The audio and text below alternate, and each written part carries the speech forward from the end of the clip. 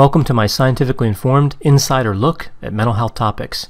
If you find this video to be interesting or helpful, please like it and subscribe to my channel. Hello, this is Dr. Grande. Today's question asks if I can take a look at the book Sybil and the impact that this book had and that the subsequent movie and docudrama had on the mental health community and on how we understand dissociative identity disorder. So the book Sybil is about a woman named Shirley Ardell Mason. That was her real name. Sybil was a name that was used to protect her identity in the book. Allegedly, Mason had what we then called multiple personality disorder, and it's now called dissociative identity disorder. So essentially it's when a personality splits into multiple personalities. And these personalities come out at different times, and there's amnesia between them. There's a lot of criteria for this disorder. But either way, that's the quick version of what this disorder is. Now, this is an extremely controversial topic.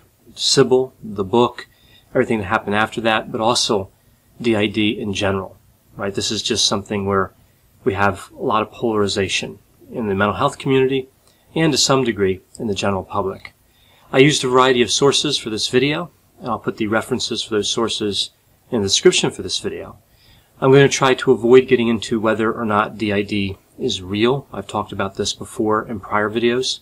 Also, I'm not diagnosing anybody here in this video. I'm just speculating about what could have been happening in a situation like this.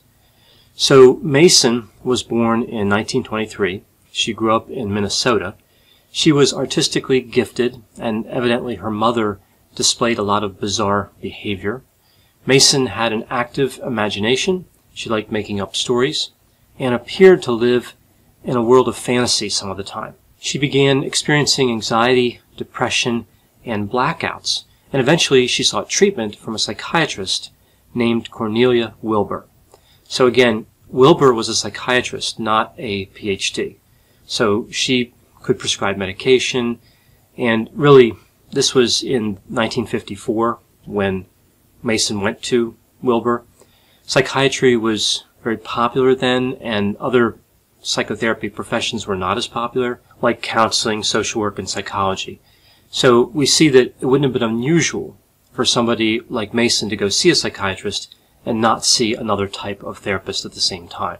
Now, Wilbur was heavily influenced by Sigmund Freud, so she was really somebody who subscribed to the psychoanalytic school of thought. And this kind of makes sense the more we look at this particular case and some of the decisions that she made. As I mentioned, this was around 1954. The treatment would last until 1965, so 11 years of treatment. Evidently, when Mason went to see Wilbur, Mason was aware that Wilbur had a special interest in multiple personality disorder. Wilbur had actually told Mason to read materials on this disorder. In 1973, Wilbur, in conjunction with an author named Schreiber, wrote a book named Sybil, The True Story of a Woman Possessed by 16 Separate Personalities. Now, this was supposed to be a true story.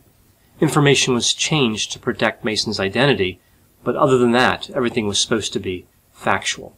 Essentially, the book Sybil talks about the story of Shirley Mason. The character in the book was Sybil Dorset. The book talks about how she had multiple personalities, how she was mistreated when she was younger, how her mother had schizophrenia, and the book ends happily with the integration of all the personalities. So at the end of the book, Sybil Mason was cured. All her symptoms were gone, and everything was fine with her. It became a bestseller, and it made Dr. Wilbur both famous and wealthy. Now, this wasn't the first book we saw on a topic like this, like multiple personalities. In 1957, for example, we see another book named The Three Faces of Eve. But Sybil was by far the most popular book like this. When it came out, it was really different than all the other books because of the impact that it had. Now, Mason's treatment started out without any mention of multiple personalities. Mason revealed a history of abuse when she was a child, and a course of symptoms like anxiety and depression I mentioned before. Evidently, one day Mason came into therapy and claimed to be a girl named Peggy, a 9-year-old. Shortly after that, she said she was a 13-year-old named Vicky. Wilbur began injecting Mason with barbiturates, right? This was not terribly unusual for the 50s, and even for the 60s, but it still wasn't common either, right? So this was kind of deviating from the normal path that a psychiatrist would follow. But either way, this is what she did. And under the influence of these medications, we would see more personalities started coming out. And there were details of each personality that were being expanded on. So that the personalities were becoming rich in detail, each taking on kind of a true identity of its own. Now these are referred to as alters. And as time progressed, again, there were more alters. Some were teenage girls, some were babies, some were little boys.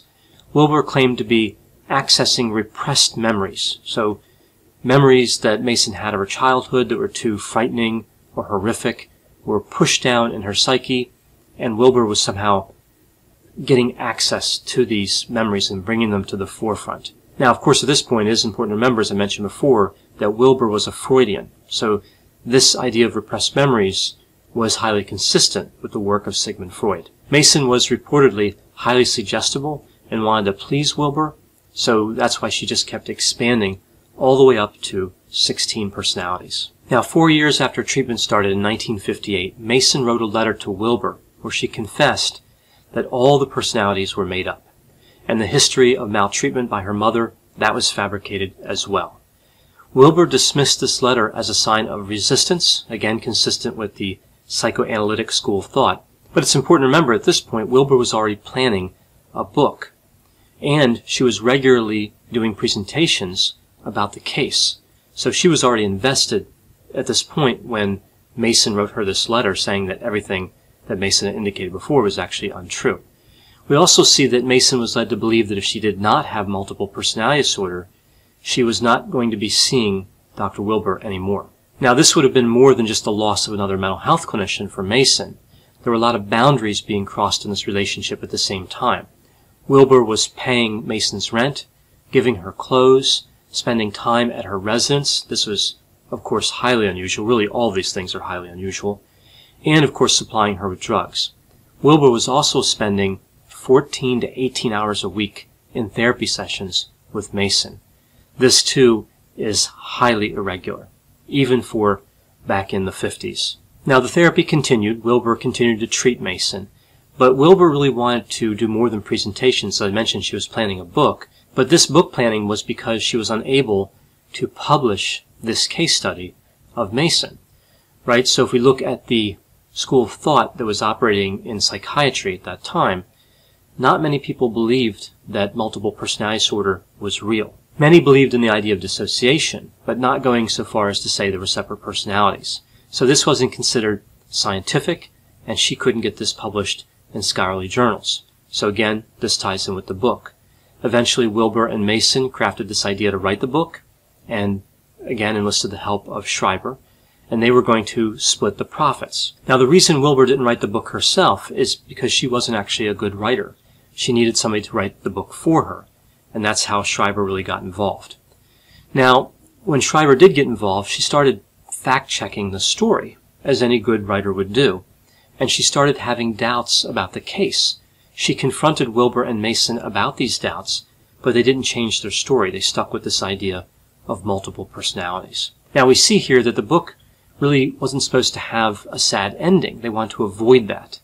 So in 1965, Wilbur told Mason it was time, essentially, to get better. She said it was time to integrate the many personalities into the one original personality, just like that, after 11 years of treatment. A few weeks later, the extra personalities disappeared and never came back. So, just that quickly, Mason went from being somebody who had a chronic disorder to being fine. And this, again, was consistent with the narrative that they wanted to say in the book. There needed to be a successful treatment of the disorder to really have the impact that Dr. Wilbur was looking for. Now, interestingly, Schreiber did find that 1958 letter where Mason said that all this was just essentially nonsense. It was all just made up.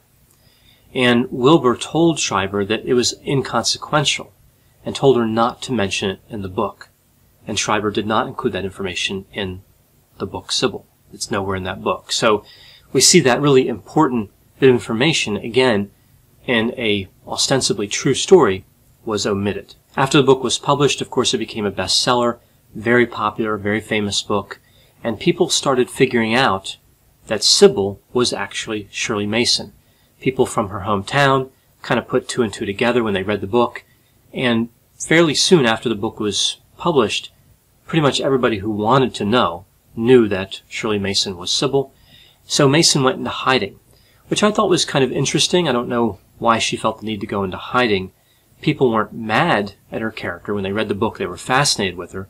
But maybe that was part of the problem. Maybe that element of fame was actually negative. People looking to interview her or things like that. But either way, she more or less went into hiding. And she leaned on Dr. Wilbur for support during this time. Now, this brings up an interesting issue and part of the controversy we see with this book, Sybil. So Mason would have signed a consent that said that her story could be used for the book. And in that consent, it should have said, if it didn't, that there was always this risk that people could discover who she really was. Of course, Wilbur was supposed to change information to avoid this from being a likely outcome, but there's no way to really prevent it 100%. So Mason probably knew this was, again, a possibility, and there's this question of whether or not Wilbur could have done more to protect her identity. Considering it seems like a lot of this was made up, I'm not sure where this really fits in anymore, right? It wasn't actually a real story. It would appear it wasn't anyway. But that's a concern I've seen mental health clinicians raise about this case. How did the public figure it out? Well, sometimes it's just not avoidable, and again, the consent should have contained that risk information. Mason should have known the risks. Whether she was capable of understanding those risks is really a separate issue, and Wilbur, of course, should have dealt with that issue and made sure that Mason really understood the potential consequences. Now, in 1997, we see Dr. Herbert Spiegel comes forward and accuses Wilbur of essentially committing fraud. He says Wilbur implanted false memories in Mason, helped Mason identify certain perspectives of herself by name, so really labeling memory and perception as a separate personality. He claimed to have filmed Mason, but he was unable to locate that film when he was asked to produce it. A year later, in 1998, we see Dr. Robert Reiber, who had audio tapes of sessions between Wilbur and Mason, indicated that Wilbur really suggested the alters to Sybil, right? So, to Mason.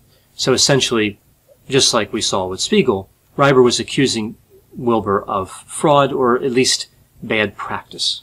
In 2011, we see another book called Sybil Exposed that talked about some of this controversy as well, with this idea that the disorder was made up by Wilbur, and it made a lot of accusations about inaccuracies in the book.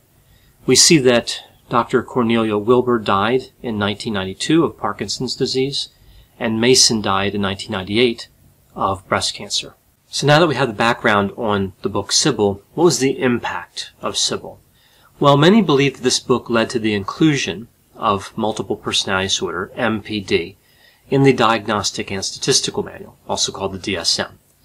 So let me explore this for a second, because this is kind of interesting, this relationship between Sybil and the inclusion of NPD in the DSM.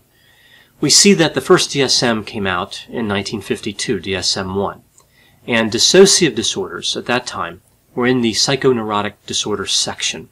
One type of dissociative disorder was dissociated multiple personality. Multiple was in parentheses there. So we see other types as well listed in that DSM, like depersonalization, amnesia, and sleepwalking, for example. In DSM-2, this came out in 1968, we see this is changed to hysterical neurosis, dissociative type, right? So multiple personality is now called hysterical neuroses. In DSM-3, this came out in 1980, so this would have been 7 years after the book Sybil. We see that dissociative disorders become their own class of disorders in this DSM, and we first see the term multiple personality disorder in the DSM. DSM-4 was released in 1994, and here we see multiple personality disorder is changed to dissociative identity disorder, really emphasizing that the problem was not the multiple personalities, but the lack of a single identity. This same year, 1994, the American Psychiatric Association, the APA, they published the DSM. They warned that this disorder could be overdiagnosed in individuals who were highly suggestible. So the disorder was there, but it came with a warning. DSM-5 was released in 2013. We see that dissociative identity disorder is still included, but there's a key change here.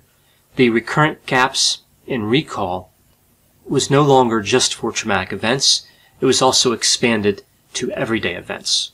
So the memory problems were expanded in the definition of DID. This is important because amnesia and memory problems in general with DID, this was really supposed to be an important relationship, kind of a defining characteristic of this disorder. So it being changed is kind of interesting, as we see in DSM-5. So in general, there was just a lot of controversy over this disorder in the DSM, and specifically this disorder's relationship to memory.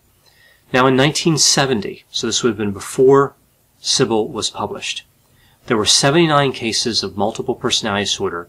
Again, it was hysterical neuroses at this time, documented in the research literature for the entire world. So 79 cases that we knew about in the whole world. By the mid-1980s, after the book was published, after the television movie, we see that number increases to 6,000. By the year 2000, we see that number increase to 40,000 people. So this is more than 500 times as many people as who were reported to have the disorder in 1970. So 500 times more prevalent than it was in 1970, 30 years before. So was the book Sybil to blame for all this whole history of DID? Well, the idea that somebody could have alters, this idea of multiple personality, was already present before Sybil came out, right? So that was already there, but it was really something that a lot of clinicians didn't believe in. It was really more or less a footnote in the world of mental health care. So yes, it was there, but it wasn't till after Sybil was released that this disorder became exceedingly popular. Now I hear this argument that maybe Sybil just raised awareness. So a lot of people had the disorder but were afraid to come forward until they read the book or until they saw the television movie. But raising awareness just wouldn't account for this type of difference. If the number of cases increased twofold or threefold, maybe you could say, okay, it's raising awareness. You know, people weren't aware that was even a thing, and then they see it in this movie, so they go in and seek treatment for it. But it can't explain, over the course of 30 years, the prevalence increasing by a factor of 500. That's really just too much for that mechanism of raising awareness. So that could be part of it, but that doesn't explain all of it. I think it actually does make sense that Sybil led to the inclusion of multiple personality disorder in the DSM, and that it led to this increase in the number of diagnosed cases. But that's just my opinion. There are a lot of different stories about what really happened, like the impact that Sybil really had. I'm going to cover two of the main stories. These don't cover all the nuances. They're not on a continuum. They're categorical. Again, just two stories. But I think each story sums up pretty well the major positions I've seen expressed out there about this book, Sybil. So with the first story, everybody involved in the book, Wilbur, Mason, and Schreiber, are all heroes who rebelled against a system that did not believe them. They prevailed and won recognition for what was thought to be a rare or non-existent disorder. They caused MPD to be recognized in the DSM and inspired tens of thousands of people to come forward and tell their mental health treatment providers about their symptoms, now in knowing that it was safe to talk about this particular disorder. We even see this International Society for the Study of Trauma and Dissociation. This particular group has an award called the Cornelia B. Wilbur Award, right? So again, with this first narrative, all these people are heroes who successfully lobbied for change in a rigid system. So that's one story. How about the other story? The second story is that Wilbur was biased, deceptive, unethical, horribly mistreated Mason, sold a lie to the public, and this lie has harmed tens of thousands of people because they're diagnosed with a disorder that does not exist, or at least a disorder that they don't have. So they're not getting the right treatment for the disorders that they might have. Wilbur's behavior and the publication of the book Sybil demonstrates a tenuous relationship between the field of psychiatry and science, and really by extension, all the other mental health treatment fields and science. So counseling, social work, and psychology and their relationship to science. So all the professions kind of get dragged into the mess caused by this one psychiatrist. We see under this story, Mason was mentally ill, but not with multiple personality disorder. She was easily manipulated and exploited by Wilbur. And under this story, Schreiber ignored the facts and went forward and wrote the book, just not worrying about the fact that it wasn't true. So what do I believe? Well, I touched on this a little bit earlier. There's no way to be certain, but if the sources that I read on Sybil are accurate, and again, I'll put the references for those sources in the description for this video, this was a horrible victimization of an innocent person, namely Shirley Mason. Boundary crossing occurred. This was devastating, and there's no excuse for this. Whether DID is real or not, Wilbur misled millions of people to believe that Mason had a disorder that it appears she did not have. Now, was all this intentional? There's no way to know whether this was deception or self-deception. Are we talking about one liar, just Wilbur lying, two liars, Wilbur and Mason, or was nobody lying? And that's not even mentioning whatever role Schreiber might have had. I think that certainly it appears that Wilbur was not ethical, again based on the information that we see, that Mason probably played along. There was money, fame involved here, and at a certain point, Wilbur was really committed. She needed Mason to really have this disorder. It was no longer optional. So in looking at all this information, I would say, again, it seems clear that Wilbur was not acting ethically, and there's really no way to know what Mason's role is. Because Mason was a client, I'm inclined to give her the benefit of the doubt in this situation and run under the assumption that Wilbur manipulated Mason. Again, Wilbur may have been self-deceiving. She may have been fooling herself as well. But either way, this was not a positive situation.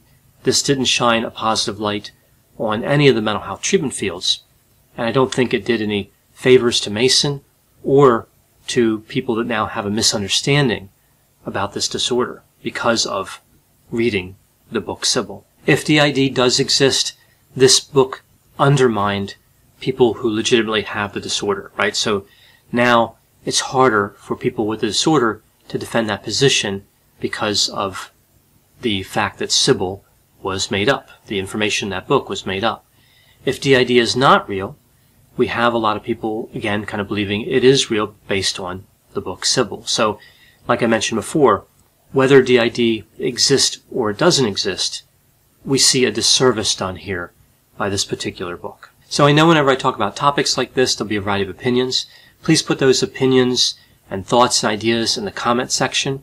They're sure to generate a really interesting dialogue around this topic. As always, I hope you found this description of DID and the book Sybil to be interesting. Thanks for watching.